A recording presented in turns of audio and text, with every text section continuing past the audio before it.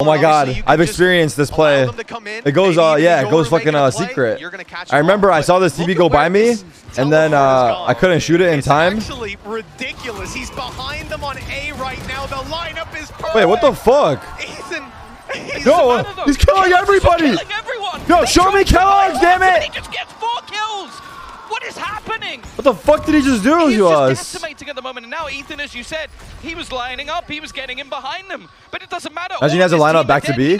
Imagine his lineup goes back to B now. Banking on his flank so much. The ultimate after the TP was right behind. Wait, bro, this guy just killed 4. Dude, that's the thing. It wasn't. We have to say, they spotted him. They saw him in the corner. Ethan is on the Yoru ult.